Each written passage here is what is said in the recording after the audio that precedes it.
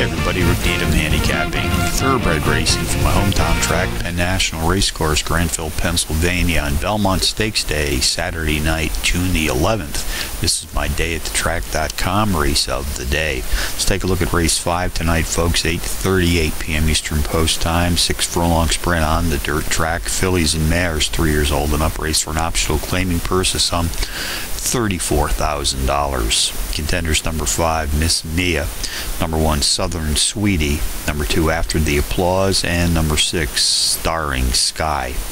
Number 5, Miss Mia, 6-to-1 shot, has produced a quartet of power runs in her last 5 starts. Goes to the post with the skills of the jockey-trainer tandem of Dana Whitney and Stephanie Beatty in her corner. They've hit the board with 60% of their entry saddle as a team to date.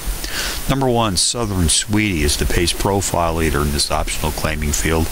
Sprinting at tonight's distance of 6 furlongs on the dirt, has hit the board in 5 straight, including a power run winner last time out.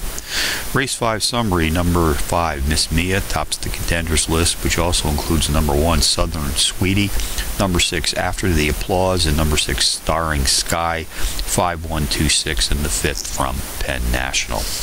Bonus long shots: Parx Racing, race number 8, number 10, Green Bluff, 9-2 in the morning line, drops in class by 9 units.